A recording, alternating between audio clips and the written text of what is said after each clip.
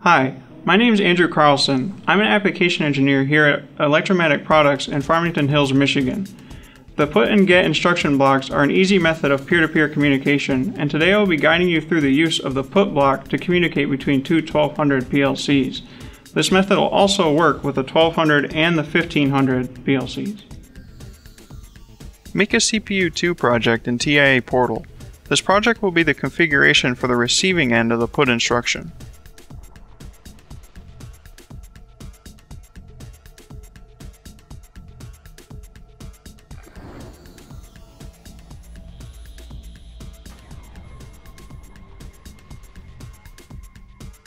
Now open Online Access, select your network interface card, and select CPU2. We are going to configure the network settings.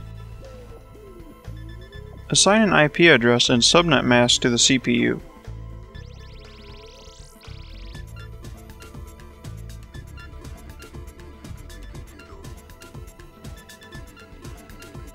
Now configure the device with a Profinet device name.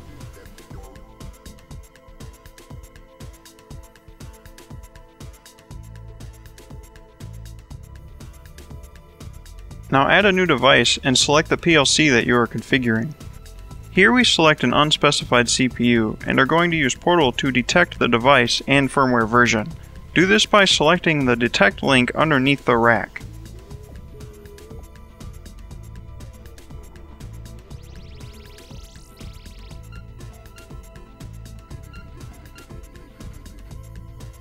Once the device is detected, right-click the PLC folder and go down to Properties.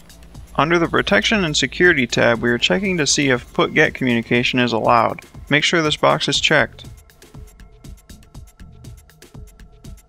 Now create a new data block. This is the data block that we will be pointing to in the put instruction later on.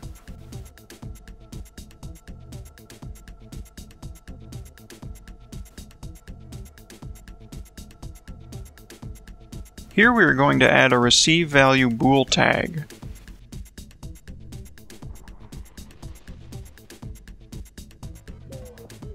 Now right-click the DB, go to Properties, and under Attributes, make sure Optimized Block Access is not selected. You may now save, compile, and download to the device.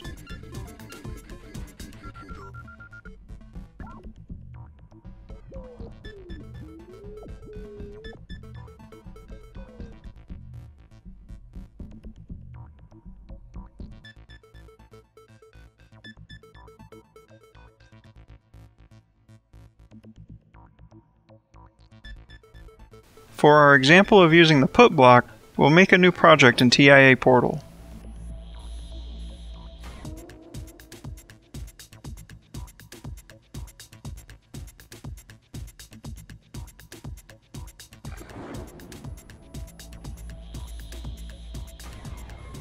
To find the appropriate CPU, select your network interface card and update accessible devices. From here, select your PLC and go to Online and Diagnostics.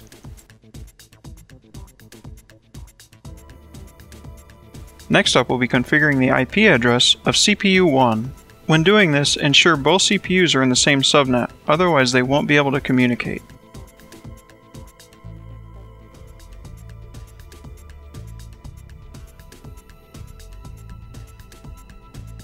We are also going to assign a Profinet device name.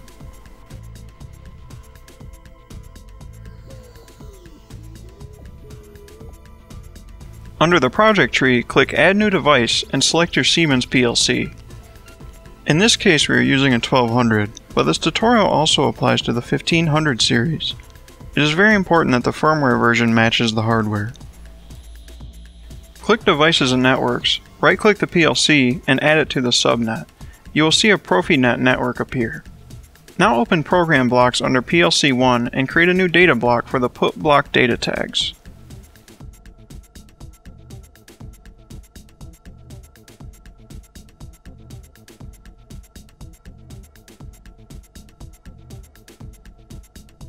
In our new data block, create 3 tags with the bool data type, and another tag with the word data type. These will be used later to configure the put block. Now create a second data block.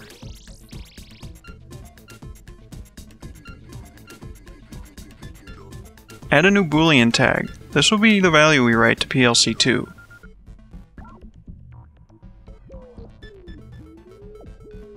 In this case, we're going to make the start value true. Now open OB1.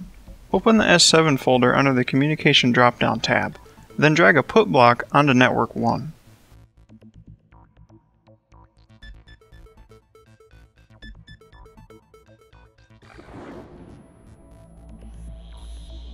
Begin configuring the put block by placing our newly created tags onto the corresponding block I/O.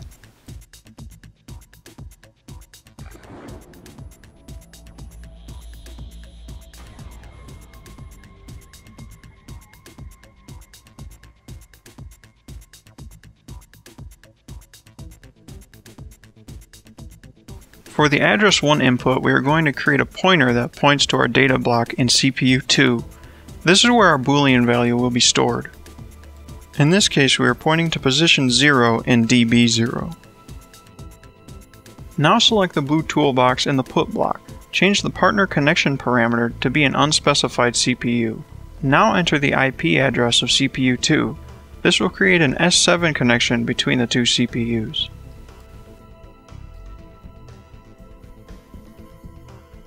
You may now save the project, compile, and download to CPU 1.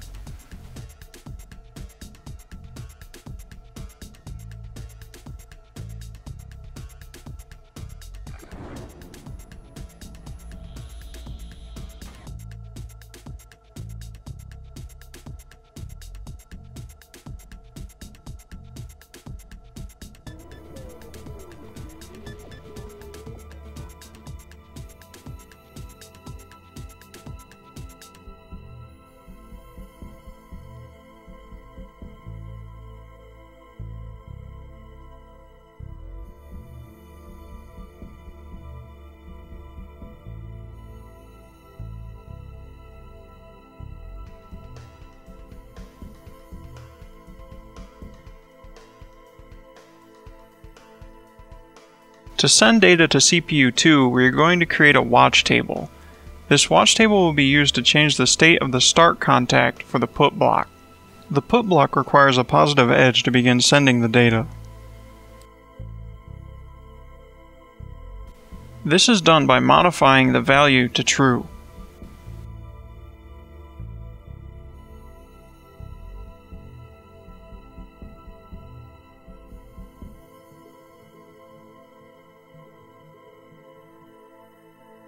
Here in the CPU 2 project, we can see that the receive value has changed to true.